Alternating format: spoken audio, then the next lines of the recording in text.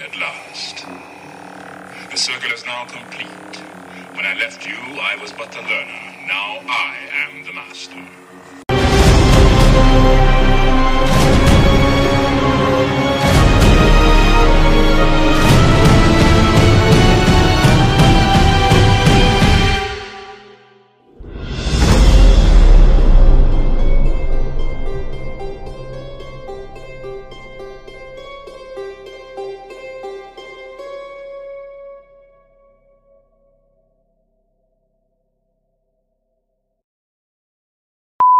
You're retro trekking with the Caramel Apples podcast, the rotten apple snack that brings you a retro vibe, both crunchy and sweet, with your host Kennedy Rizzo and Cooper Lee. Watch for enemy fighters. They're coming in. 3 marks at 210. I'll take them myself. Cover me. Yes, sir.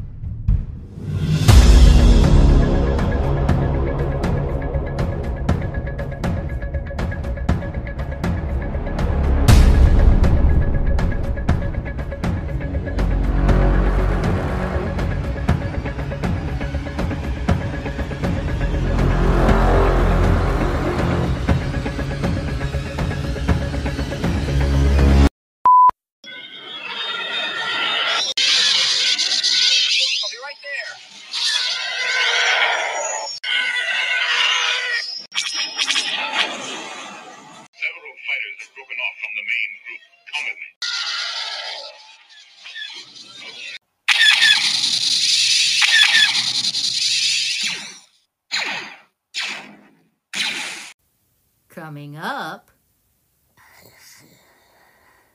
Luke, I am your father. let's caramel dive in.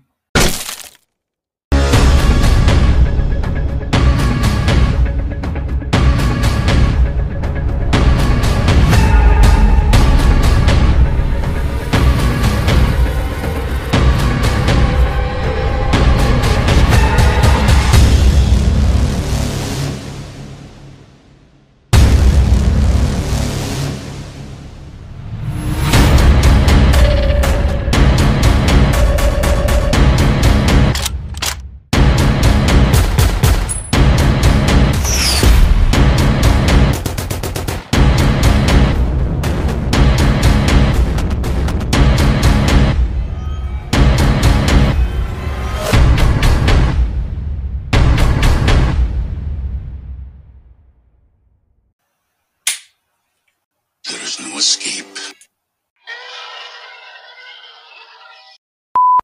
Hello, Orchard Archivers, and welcome back. Thank you for deciding to push play and spending a little time with us today. And if you're new here, subscribe and join us then on the regular as we discuss awesome, caramelicious retro topics. We have a good time here in the Orchard, and we're so glad that you joined us today. And we are just over the moon about you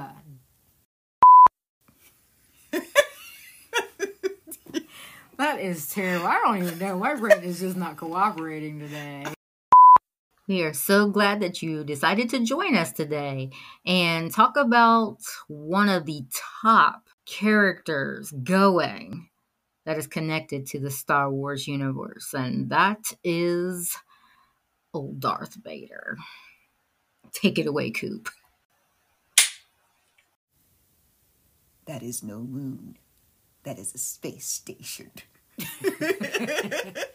Coop, you're nuts.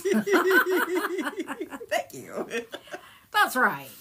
So, first things first, the line, Luke, I am your father, was actually just, I am your father. Yeah. But it's become so famous and recognizable in pop culture this way, so we just went with it. I like it too, because it's like, that's one thing about Star Wars. You can have adaptations about it. You can have... It's contagious. Yes. But, like, you can make jokes about it. You can have it all seriousness. Like, Parodies. there's puns. Right. Yeah. So the fact that, Luke, I am your father is what people kind of think was actually the quote. It's like, yeah. Hey, watch the movie. You'll find out it wasn't. That's right. This is a brilliant retro gem, isn't it? Star Wars. Oh, yeah. Yeah. So our rotten apple snack today is on Darth Vader.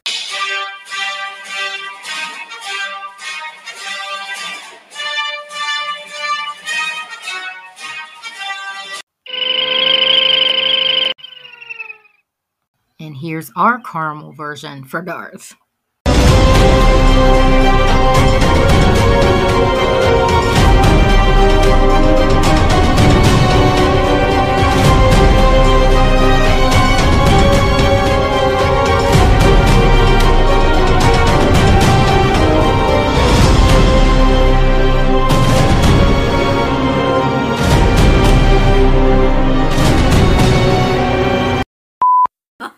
Who is sometimes known as AKA Lord Vader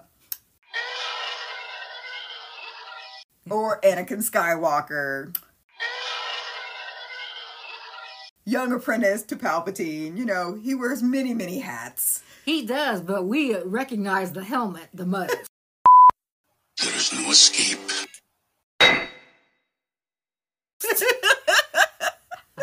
He can't get rid of that helmet. No. He cannot. Oh my goodness. And as mentioned in our season finale, 3 different actors actually brought the infamous Darth to screen in the 3 original movies. For the physicality, the ominous voice, and the lightsaber wielding abilities. No doubt. So that being in order, David Prowse, James Earl Jones, and Bob Anderson. Oh, that's why it's so cool going back and dissecting Right. some of the tech specs and some of the interesting things that they put into the film. Like you think, oh, just making a movie. Okay, no big deal. It is a big deal. Oh, yeah. The attention to detail and everything. So that is pretty crazy. 3 actors, yeah. I mean, and you think about it, because Darth, he was this imposing figure on screen. That's right.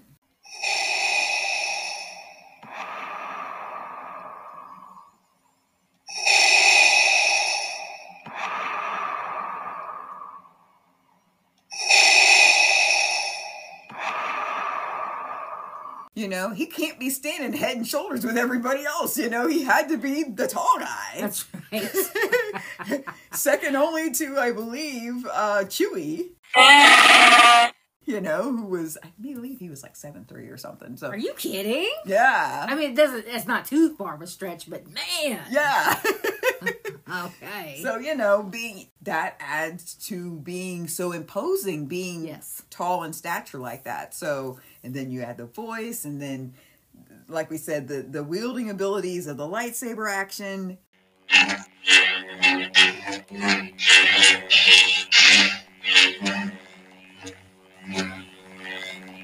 That has to be on point. That's right. He's a masterpiece. Oh my goodness, absolutely. This character is a masterpiece. Yes. But, we can't not mention that, in episode 1, young Anakin was played by Jake Lloyd. And then for episodes 2 and 3, was played by Hayden Christensen. That's right. We needed eye candy. I mean, there is plenty of eye candy in Star Wars. But I am a firm advocate of that. And Hayden Christensen fit the bill. Okay. I'm off my caramel soapbox. Nice plug, by the way.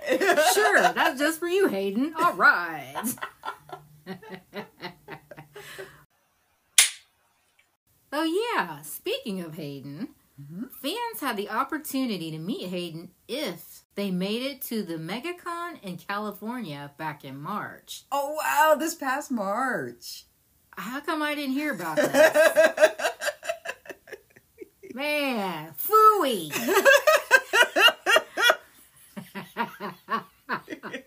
Yeah, that's a long story too there, folks. Yeah. Right. Phooey indeed, yes. March was just a couple weeks back, so yeah. I know. Never tell me the odds. Never tell me the odds. But that's really, really cool. Yeah. That's like even the part about the fact that one of the series that they're doing on Disney was the Obi-Wan series. And Hayden reprised his role as Darth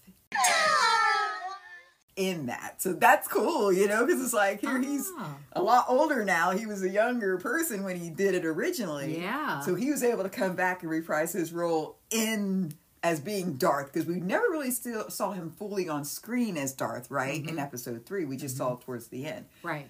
Oh my God. It's like, this is so cool, so cool. I love the fact that they're picking up on other parts of the story and bringing it now. We can see it now. That is crazy. Like, Coop of the two of us, she's like the more rabid Star Wars fan.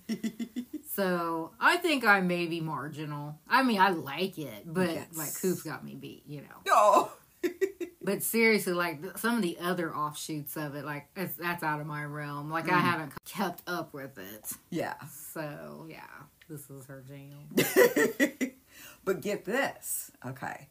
Rumor has it that it could have been Leonardo DiCaprio if he hadn't passed on being the character. Interesting. Yeah. And I know there were some mixed reviews out there about Hayden actually being in the role. Oh, okay. But I approve of old Hayden in the role myself. I'm sorry. I'm with you. Yes, yeah. So you have our vote, Hayden. You did very, very well. We're glad we're glad you decided to actually play the character. That's right. And just real quick, looks wise, did he look older? He looks more mature. Yeah. Okay.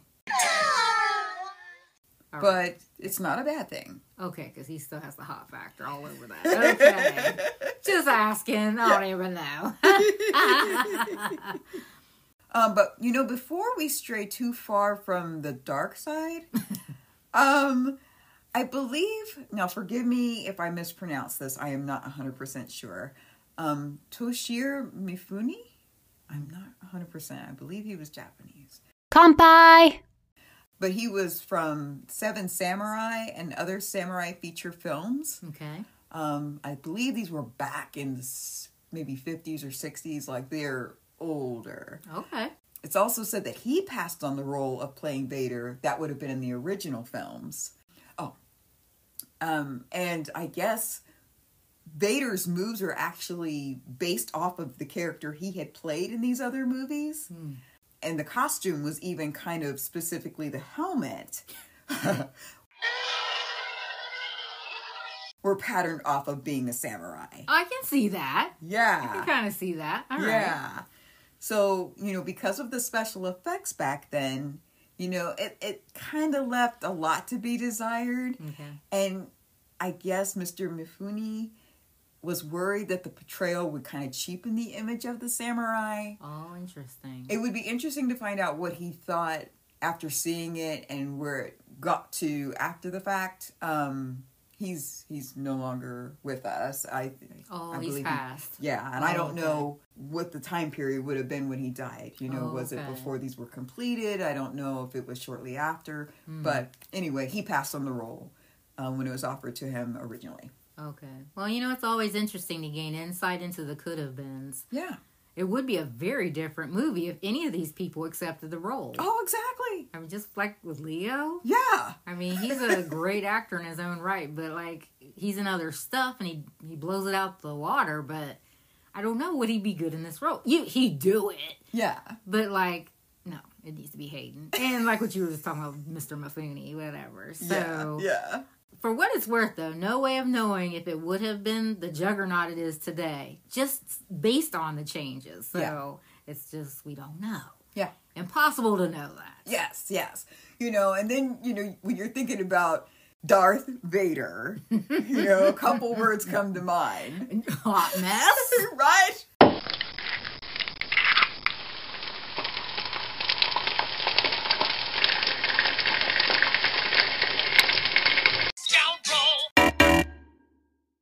What else can we come up with? Yeah, he's just a force to be reckoned with. He is. He's a force within the force, okay? He is. Sorcerer's ways, Lord Vader. Your sad devotion to that ancient religion has not helped you conjure up the stolen data tapes, or given you clairvoyance enough to find the rebels' hidden fort.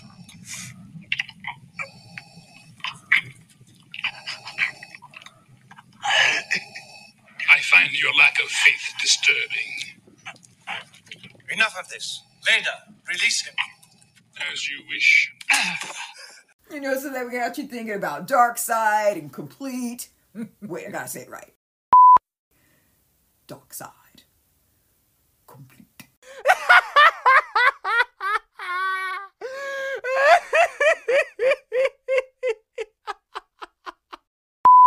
Okay, so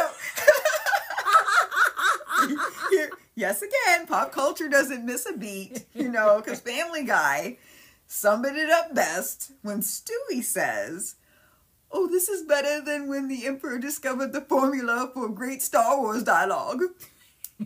Something, something, something dark side. Something, something, something complete." Lord Vader, your inside references to the Los Angeles real estate market haven't given you the clairvoyance to turn a profit on that condo in Glendale, nor has it...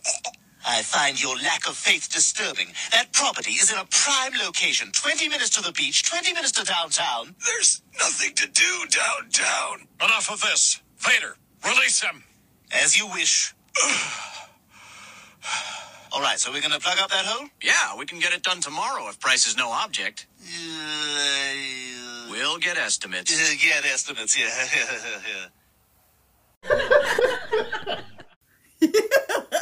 Stewie's a bucko. He really is. We're doomed. Do we have our totals for how many times Lord Vader or the Emperor spoke the words complete and dark side? Well, How about Stewie? Again at last. The circle is now complete. When I left you, I was but the learner. Now I am the master. Dear. you're right. So, complete was 7 times, and it was 9 times for dark side. Oh, did you get that, Orchard Archivers? That is some pretty good information there. Very relevant. So, of course, we can't go too much farther without talking about people who have played, or characters who have played or donned the helmet for Vader. Oh, here we go. So we had Dark Helmet, which was Rick Moranis in Spaceballs. Thing was huge. It was. Probably weighed 1,000 pounds all by itself. Oh my goodness, that movie was just next level too. And then, of course, we've already mentioned Stewie, but that being Stewie Griffin in Family Guy. That's right. So we have to mention Colonel Harlan Sanders, supposed to be Grand Moff Tarkin. Yeah, so fun fact. That he was playing Grand Moff Tarkin. Okay. And fun fact, Christopher Lee, maybe we're related. No. Just kidding. Oh, she pulled the joke on herself. I did.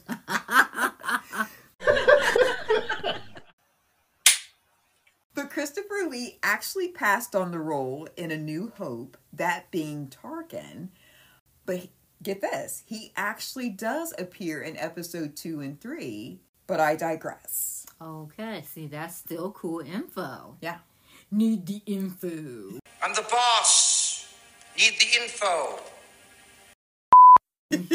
That's another bad guy. Wrong movie. Right.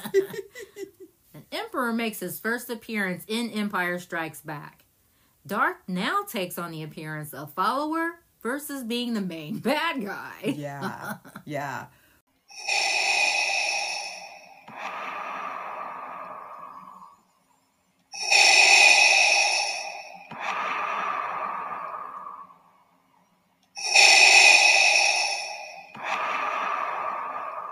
Which is interesting, because even in the synopsis for episode 4, it talks about Darth, like, pretty much being in the role of main bad guy. Mm-hmm. Like, you don't even know there's anyone behind the scenes. And then we enter into episode 5. Okay. Then we realize, there is somebody that's kind of helming this, and it's not Darth. So that's really cool. Okay. So Darth pursues the stolen Death Star plans, but he is not the origin of those plans. Well, some iconic Vader scenes that literally made me laugh out loud after the iconic saber duel with Kenobi. He strikes Obi down, and Kenobi disappears, and his robe falls empty to the floor. How cool. Of course, a lot of mayhem ensues.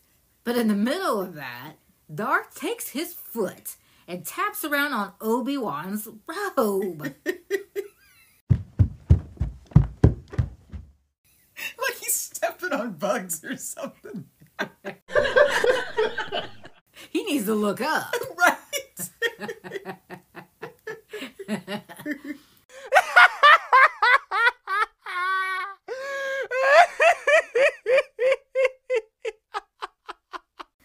So another one is, I believe it's in Empire Strikes Back. Darth is hanging out in the Quabrat. And it's a chamber that allows him to survive without his helmet, because he definitely needs that. That hurt! No, just kidding. What her? He didn't do his coconut oil treatment. So the first time you see it, it's like Lord Vader is just hanging out in an egg, right? And General Beers comes to relay a message, and Vader just seems completely put out.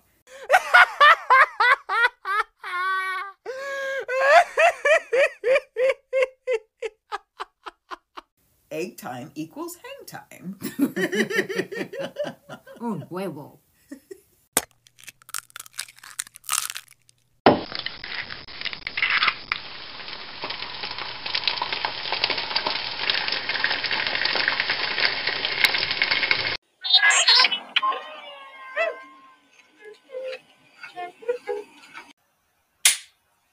So Imperial bodies are piling up, and it's interesting to track just how many admirals and generals are extinguished at the hands of old Darth. They really are just like expendable. I don't know. Yeah. Do anything wrong and you better watch out. That's right. Maybe old Darth was a narcissist.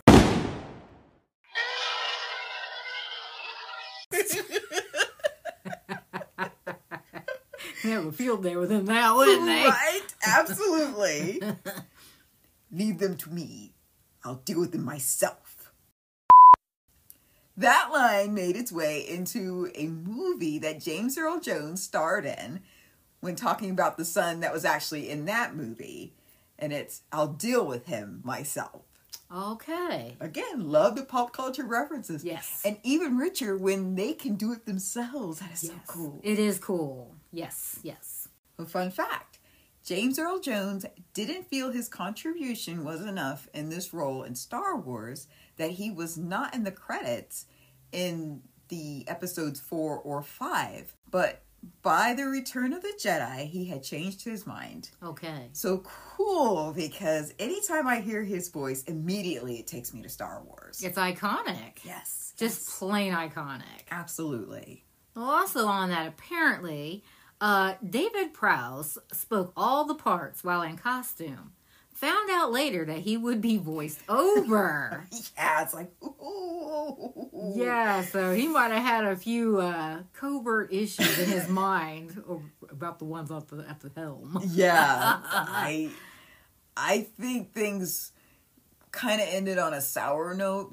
Oh, really? Yeah, I think it was kind of bittersweet. Okay. I don't think it was such a smiles and rainbow relationship afterwards. I don't know how bad it got, but I don't think it was great. What, it happens. Yeah. You don't get something this big, something this legendary, and not have a few bumps and stuff. Absolutely. And bruises, on the path there. So, it's interesting to learn of this stuff, but not real shocking. Right. Just unfortunate. Yeah. And it probably really did help, though, that he did do all the voice work while in costume so that he could match up. James, when doing the voiceover, could match up with his actions and stuff. Right. So, it all worked out. It all worked. Okay, so here's a pivotal moment in Return of the Jedi. Luke surrenders to Vader. Vader says, "The Emperor has been expecting you." "I know, Father. So you have accepted the truth." The Emperor has been expecting you. I know, Father. So, you have accepted the truth. I've accepted the truth that you were once Anakin Skywalker, my father. That name no longer has any meaning for me. It is the name of your true self you've only forgotten. I know there is good in you. The Emperor hasn't driven it from you fully. That was why you couldn't destroy me. That's why you won't bring me to your Emperor now.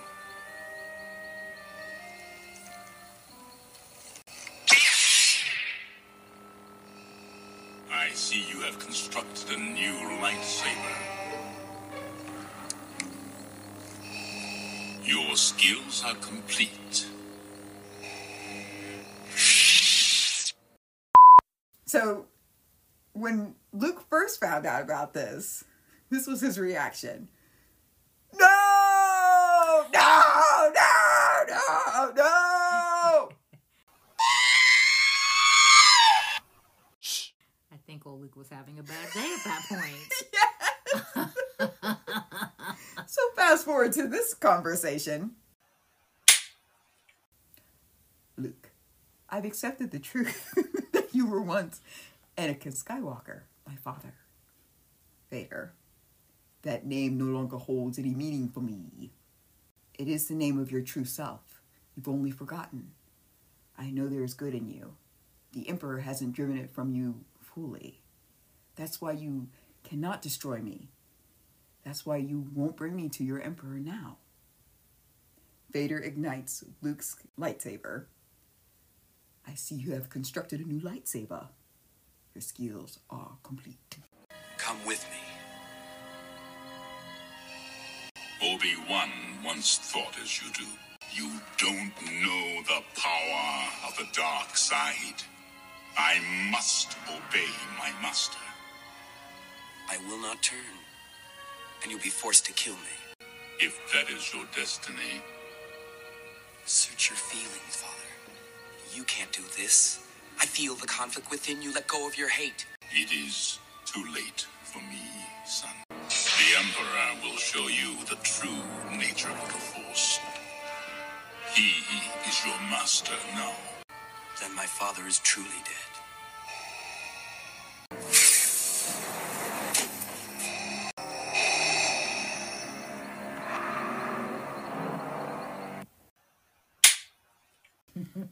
Good job. So, there's just moments in this movie that seem like they're next level. Like it's taking you even further in the story. Just when you think this is going to be the answer and this is going to be how it ends, then you find out, oh no, we have another turn. There's way more coming along. There's much more to be staying tuned for. So here we are, the final battle between Vader and Skywalker. "I will not fight you, Father. You are unwise to lower your defenses. Your thoughts betray you, Father. I feel the good in you." Yes, your thoughts betray you. Your feelings for them are strong, especially for sister. So you have a twin sister. Your feelings have now betrayed her too. Obi-Wan was wise to hide her from me. Now his failure is complete. If you will not turn to the dark side, then perhaps she will. At this point, as we mentioned, you can certainly think that things are going to go sideways. We don't know. This is Return of the Jedi. This is the last one of the original 3. And now we know that Luke has a sister and that Vader knows about her. What's going to happen next? And he is wanting to take him to the Emperor. Okay. Mm-hmm. We know what the Emperor wants to do. Mm-hmm. And it would not be a good turn of events for Luke to actually, come face to face with him. He does so because Vader is following his master's rule. He takes him to see the Emperor. That's what it's all about. Watching Emperor make light work of Luke, Vader says, "No. No!" He lifts the Emperor up and makes light work out of him, casting him off to the side and down to the depths. oh boy. Yes. So it's so cool that in the end, Luke was able to reconnect with his father. I mean, this seemed like, this is Darth. Mm-hmm. Like, did we really see this coming? The end, he actually was kind of good still, Mm-hmm. Right, and now he's at peace, and obviously stay tuned, see how everything works itself out. But I've enjoyed being able to actually talk about Darth Vader. Yes. Yeah. I think he's probably one of the most recognizable characters of the whole franchise. I mean, when you think Star Wars, probably most people that instantaneously think of the helmet, think of Darth Vader. Absolutely. Think of the megatude. Absolutely. Like we said, you got t-shirts, Yes. There's all kinds of things that you can find that contain old Darth, as you mentioned. He is ripe for pop culture. He is. And I believe I saw a list somewhere. I don't know how official the list was, but of baddies, it was like 50 of the most recognizable baddies. Right? Okay. I think they called them villains, but we'll call them baddies. Anyway, Palpatine was on this list. Okay. But he wasn't number 1. So you have a list of 50. Palpatine's on the list. Guess who was number 1 on this list?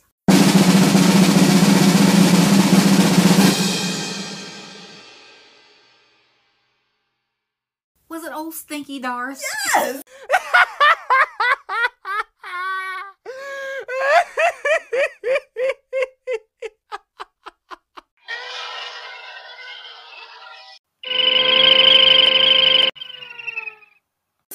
What? Ooh, cue him tilting to the side.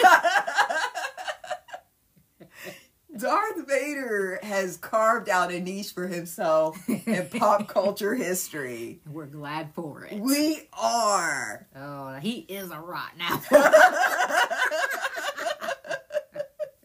So glad that we were able to discuss him today. So what a wonderful opportunity we've taken, and stay tuned for more. That's right. May the Force be with you.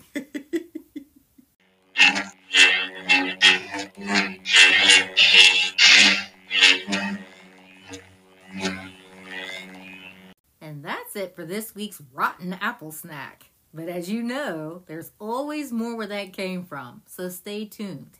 If this episode entertained you, please subscribe and leave us a 5-star written review. Spreading the word is really the best way to grow our podcast and share more iconic memories. See you next time in the Retro Orchard, and thanks so much for listening.